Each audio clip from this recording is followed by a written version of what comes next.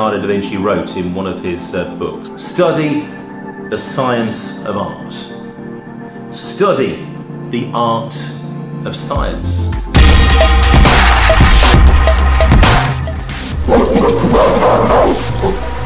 Okay, so this talk is entitled The Art of Science, and what really inspired me to talk about the art of science was initially just my life history. I was always interested in art when I was younger, fine art, origami. I'm a black belt in origami, you could say, from the age of 10 or 11. But with origami, I started teaching pupils how to do the origami, and there is an art to doing that, showing them how to do all the paper folding and then inspiring them to want to do it in the first place. I did that from quite an early age at junior school.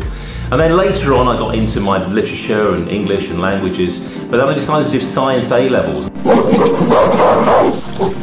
Walter Gropius, who set up the Bauhaus movement in the early 1920s, another nice link between the sciences, engineering and the arts. He felt that art and engineering need not be estranged. Of course, he developed that wonderful angle-poised lamp that we still use today that was very futuristic. Even today, that dates from the 1920s.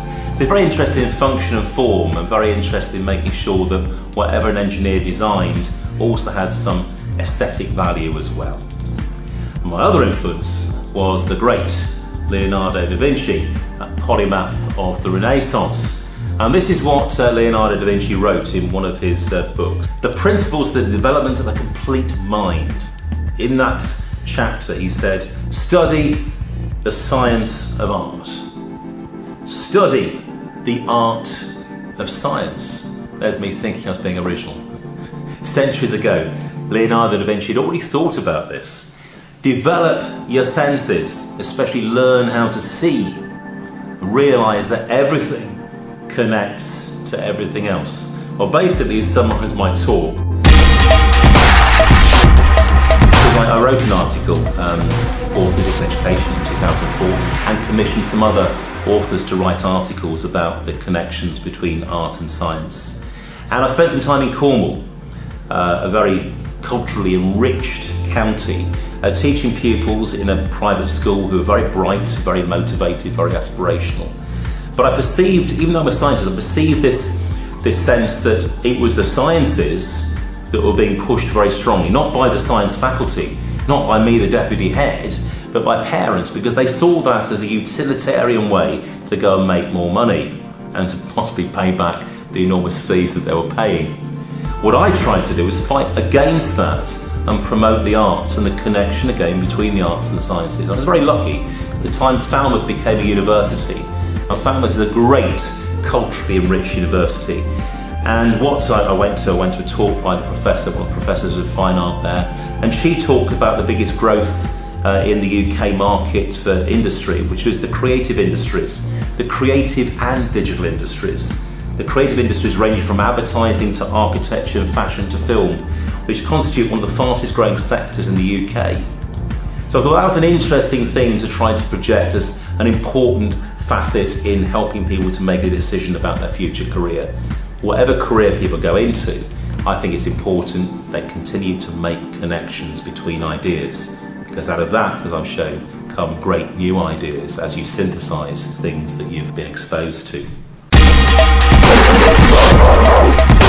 Medicine and the arts connects what he was working on, of course, and what I'm about to say next. When I lived in Falmouth, medicine was quite an important subject for some of our students. But at the Peninsula University in Cornwall, what they were doing in one term of their medical course was enforcing this on the students, many of whom had just studied biology, chemistry, physics, maths, maybe a bit of grade 8 piano en route to becoming a medic. And what they did was they made them produce an art show. And most of them absolutely hated this. And the reason that the professor of medicine made them do this was to make them feel uncomfortable, deliberately, because their lives had been blessed up to that point. They were clever, they were hardworking, they were successful potential medics. Make them feel uncomfortable, just like the parents they were going to treat, so developing an empathy. And the second reason was, he said, I want you to learn how to see. Look at things carefully. Look at things in close detail. Don't assume that you know what you're looking at is what you're looking at. Look in more detail. And by drawing and by using other forms of art, that's what you do, and also interpret what you see. And that connects with Gunther von Hagens, who did that wonderful Body Worlds exhibition many years ago. I went to the exhibition in 2002, and I think you could probably find some excerpts, video footage of that wonderful exhibition. And he talked about artists and scientists of the Renaissance like Leonardo, Vesalius and Dürer, who embodied the last time when art and anatomical science were indistinct. And it's a wonderful display of plastidation of, sadly, some cadavers and chopped up bits and pieces from people's bodies, but displayed in a very artistic way, but in a way that reveals the anatomy in detail that up to that point had not been revealed apart from through photographs and drawings. And of course, before the advent of photography in 1839, all of the anatomy that medics and scientists understood was conveyed through the art form of clear, detailed draftsmanship.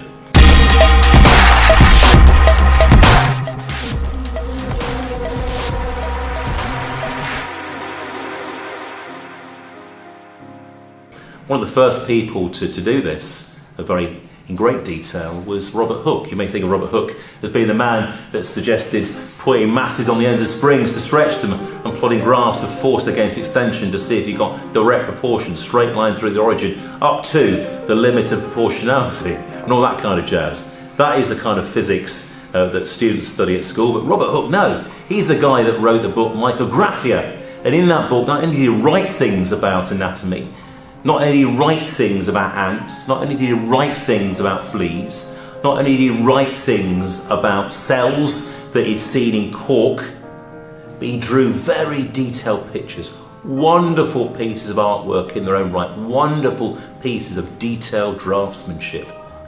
And for centuries, that was the way that information was conveyed, through the art form of the scientist, who was both artist and scientist. So images, visualization, and that kind of modelling that art and science connect with.